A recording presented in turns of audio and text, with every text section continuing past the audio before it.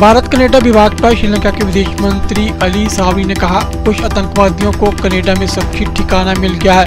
कनाडाई प्रधानमंत्री के पास बिना किसी सबूत के कुछ अपमानजनक आरोप लगाने का यही तरीका है। उन्होंने कहा कि श्रीलंका के लिए भी कि ये कहना है कि श्रीलंका में नरसंहार हुआ, ये एक भयानक सरासर झूठ था। सभी जानते हैं कि हमारे देश में कोई नरसंहार नहीं हुआ। अधिक जानकारी के लिए देखते रहे अजीत समाचार web TV.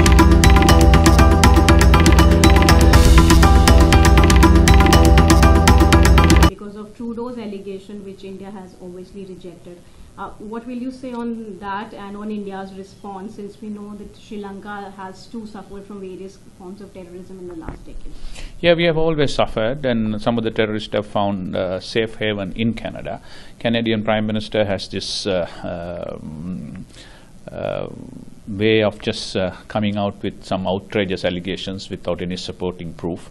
The same thing they did for Sri Lanka, a terrible total lie about saying that Sri Lanka had a genocide. Everybody knows there was no genocide in our country.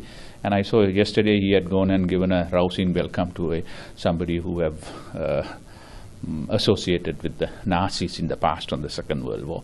So this is questionable, and we have dealt it in the past. We have categorically rejected those outrageous allegations. So I'm not surprised that sometime Prime Minister Trudeau comes out with outrageous, unsubstantiated allegations.